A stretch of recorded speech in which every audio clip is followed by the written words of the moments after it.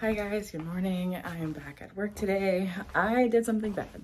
I left work the other day and I did not fully clean up. So before my first appointment comes in, I have to get everything cleaned up, organized, and ready to go. So that's what I'm gonna do. Yeah, this is a fun little mess to organize. So get that done, vacuum real quick, and get everything set up.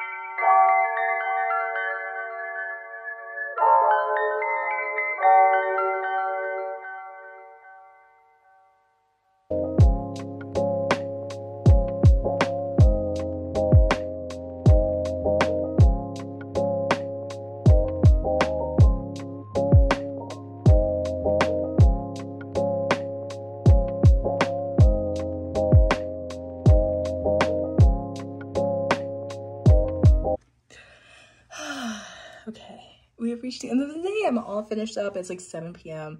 I'm just going to unbox some of my things that I got in the mail, put those away, clean up, and yeah, I'm gonna head home. I got some almond nail tips in that are short and medium. These are very helpful. And a quick little fun fact on these, I've never shopped at this brand, but if you use Shop Pay at checkout, which is like connected to like a lot of different websites, I saved up points, so I got these for free. I also got in 2 new top coats that are Beetles, and it's glossy and long lasting, like you can see. I actually really like this top coat, which is crazy. It is super affordable, and I think it's a really nice top coat, and I like the results of it. So yeah, I don't know if you guys have used this, let me know if you like it.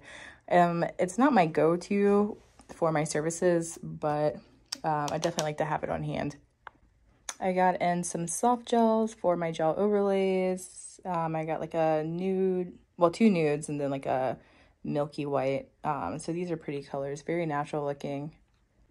I also got in some products from Hey Nails, which are like my resin, and then also a hard gel and some base coats. But I got this little guy right here too, and this is one of my go-to colors for aura nails or ombres. It's just a jelly pink, really soft, super popular color.